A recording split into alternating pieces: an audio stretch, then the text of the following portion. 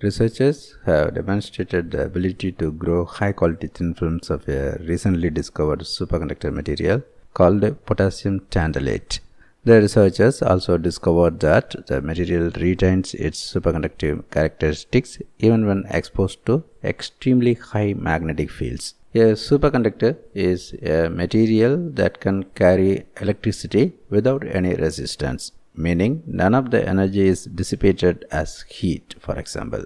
Superconductive materials hold promise for making a variety of more efficient technologies such as faster computer components and more energy efficient power devices. However, the field faces significant challenges.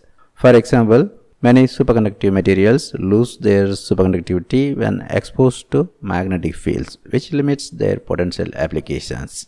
The researcher says that their work here is important because not only have they demonstrated how to fabricate high quality potassium tantalate, but they have also shown that the material is capable of withstanding substantial magnetic fields without losing its desirable properties. Specifically, the researchers found that potassium tantalate retains superconductivity even when exposed to magnetic fields up to 25 Tesla. This fundamental work is a necessary step toward the development of any potential applications for the material. The researchers were able to grow potassium tantalate using a technique called molecular beam epitaxy, which effectively creates two-dimensional 2D thin films of the material on a substrate by laying molecule-thin layers on top of one another with atomic level precision. The resulting thin films have extremely high quality, meaning the molecular structure of the material has very few defects. These high-quality thin films are an ideal platform for studying the intrinsic properties of this material system.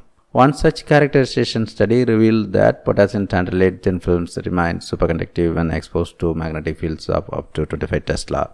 To put that in context, the only place in the United States capable of generating a 25 Tesla magnetic field is the National High Magnetic Field Laboratory, which is where the researchers tested the material. The research is covered in 3 journal articles. Most recently, the paper Enhanced Critical Field of Superconductivity at an Oxide Interface was published in Nano Letters.